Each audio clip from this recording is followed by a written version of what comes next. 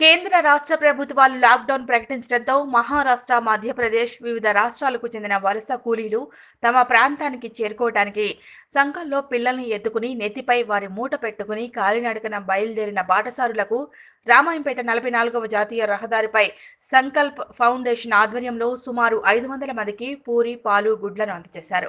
సుమారు జాతీయ రహదారిపై సంకల్ప్ ఫౌండేషన్ ఆధ్వర్యంలో పౌష్టిక ఆహారాన్ని అందజేస్తున్న కేంద్రాన్ని మెదక్ జిల్లా విద్యాధికారి రమేష్ సందర్శించి ఫౌండేషన్ సభ్యులను అభినందించారు.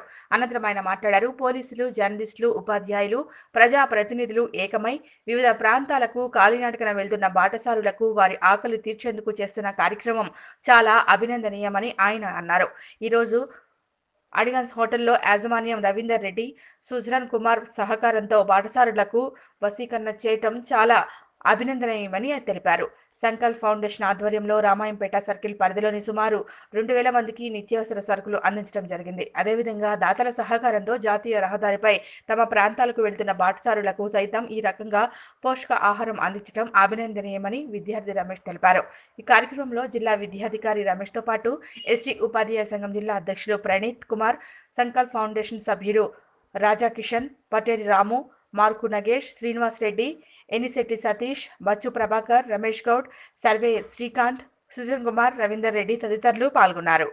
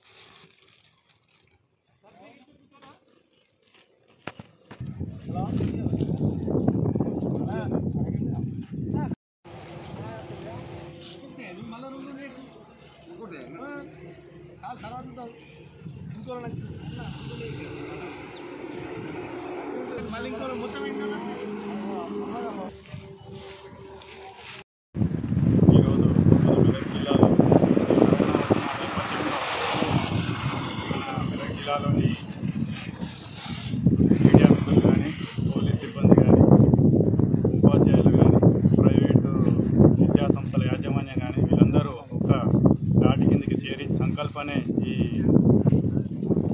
ఒక కార్యక్రమాన్ని చేపట్టి ఎంతోమంది ప్రజలకు, బాధపడుతున్నటువంటి ప్రజలకు నిత్య అవసరం ఉన్నటువంటి సరుకులను కానీ, బియ్యము, పప్పులు ఇట్లాంటివి కానీ అందజేయడం కానీ, అలాగే వలస కూలీలందరూ రోడ్ల మీద వెళ్తున్న నేపథ్యంలో వాళ్ళకు నిత్య అన్నదానాలు కానీ, అలాగే ఈ నిత్య అన్నదానాల కార్యక్రమంలో ప్రోటీన్ ఫుడ్ పెట్టడం అనేది చాలా మంచిది.